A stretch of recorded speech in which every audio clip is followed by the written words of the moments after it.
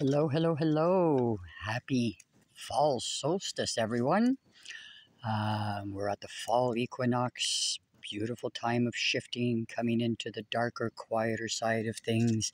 There's my baby boy and my three babies. As the sun is setting, I share my beautiful little solstice fire with you. Of course, the first thing I did was put the tobacco down in each corner. Then we put the medicines on, and I lit it with my birch bark, and then of course I put the spirit plate for the elders, for the grandmothers, grandfathers, the greats, our ancestors, our star people, our guardians, our creator, all those who work with us, our plant people, our rock people, our animal people, our earth people, water people, sky people.